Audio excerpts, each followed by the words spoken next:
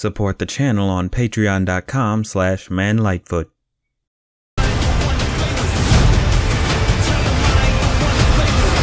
If this isn't the poster shot, someone's getting fired.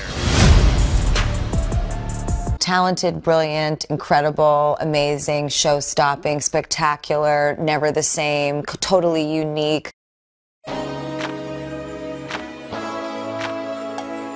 You ever wonder what the Ninja Turtles would look like if they had an insanely good budget?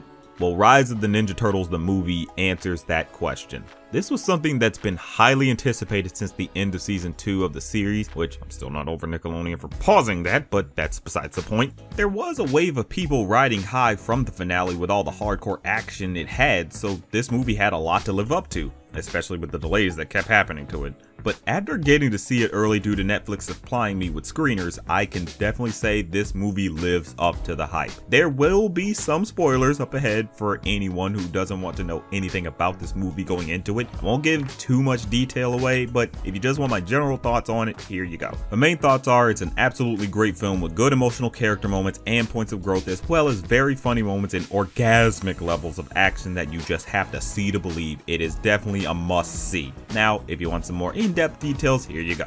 The story revolves around the future being taken over by this familiar alien race called the Krang. Leo and a teen called Casey Jones have a plan to go back in the past and stop the Krang from making it out of a dimension they were imprisoned in. The only thing is, Casey is the one to make it to the past to warn the present-day Turtles of the destroyed world in their future, as Leo and the rest stay behind to allow him to get through. But it's too late, and now the Turtles must find a way to stop the Krang before they can take over the world. This movie sets a strong first impression with how it starts by showing this destroyed future and makes it abundantly clear the situation gets pretty bad and they're on their last leg. We even see moments that kind of make you think, is this a really serious type of movie? Like, oh boy, they are actually pulling out the stops with this one. It really sets the tone for this is going to be a very serious story.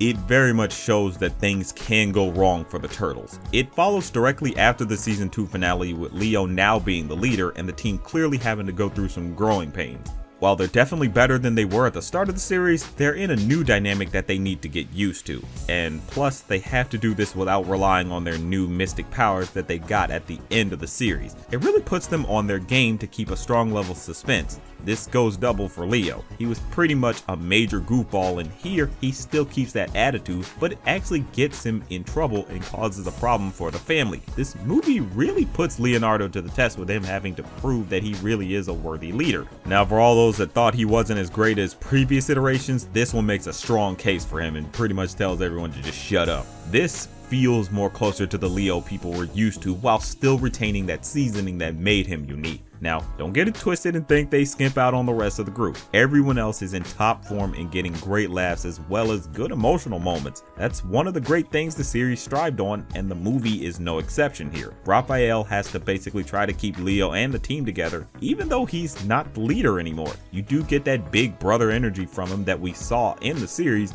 and it works very well for this new dynamic he's in. You would think he'd be super jealous or resentful for having his title usurped, but he still takes his job as the oldest seriously and just wants what's best for his family without being a jerk about it. It's very commendable on his front, and it's the most mature we've seen Raphael be in most iterations, honestly. Usually he's just a plain hothead, and sometimes he learns to just kind of chill out, but here it's like he takes the role of leader seriously and just wants his brother to actually take that role seriously too. It's very commendable on his part. Donnie and Mikey are great and honestly work as a fun duo that we saw before. They both get great standout moments that plays more into who they are by the end of the season 2 finale. It's just honestly great to see Donnie again being so cynical as always, but he also gets some fun moments where he has to really prove himself as a hero and sacrifice himself and his own safety just for his brothers. And Mikey brings along that little brother energy while still clearly wanting to prove himself as a great hero as well, because he now has to try to make sure he can understand his mystic powers to the best of his ability. It honestly just shows the growth of these characters and their brotherly bonds with how they have to interact with each other and how they have to save each other throughout this whole situation. It's just a perfect example of how the Turtles are brothers and how they do care for each other. Now Splinter here does take a smidge of a back seat, but he's still that goofball dad with wise words to say. He does get a lot of good laughs, but he does feel more serious about the role of being the mentor, but he still feels like a dad. He gets good moments of being a good dad, which is always great to see, and I'm just always happy to see him more as that role rather than just he's the sensei and they all respect him. And I always like it when they just call him dad. It's like, come on, it's Splinter. He's your dad.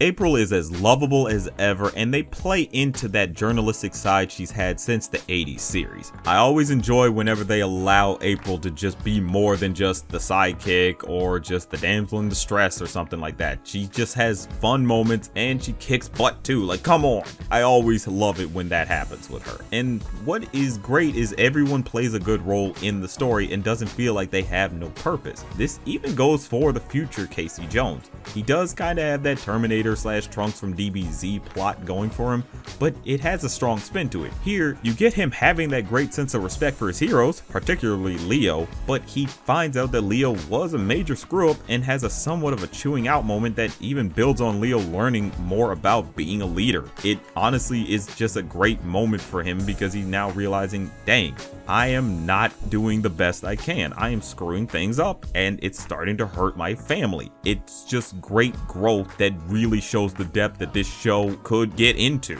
Now, of course, a good Turtles movie is not without its great villains. The Krang are very menacing in this iteration. They're just these three siblings that rule all of them, but honestly, it's all you need with them. They have this very threatening aura to them that makes you say, put some respect on them. And I tell you now, they are brutal with how they do things here. They don't just have an invading army. No, they have this hive mind thing that takes over and corrupts people. It's pretty horrifying with how they do it. They pretty much turn people into these mutated zombies and can make you squeamish with how disturbing they can look. Definitely helps put this movie above other TMNT affairs. Like if you thought TMNT can never get kind of disturbing with their imagery, they actually managed to pull it off, and there is that great sense of peril that runs throughout the whole thing. And honestly, it plays into somewhat of the brutality this movie can get into. Like they don't explicitly show blood, but there is very much heavy implications of it, or small amounts of it at least. Like you will think, oh, okay, the situation is real. Like we gotta take this seriously. It really does give you that feeling that they upped their ante this time around. What else can be said about the animation? It is absolute sex. It's a great evolution from the series and it lets you feel the weight of the story, and god do they pop off with the fights.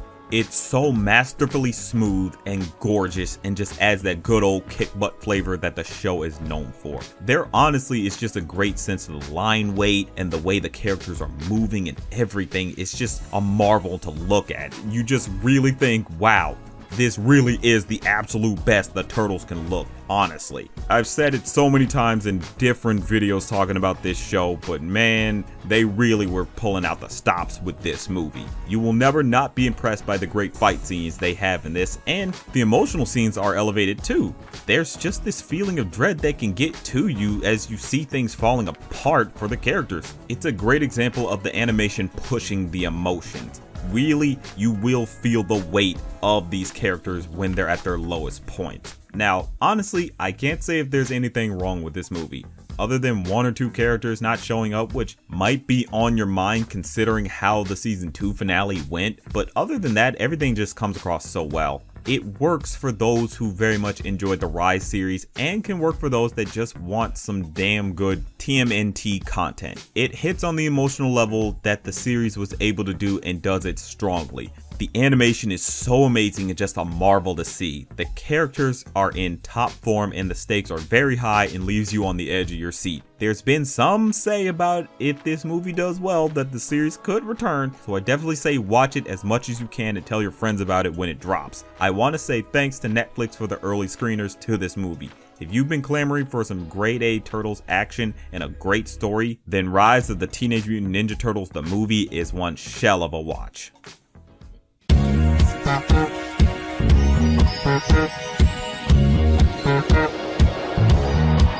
Thank you.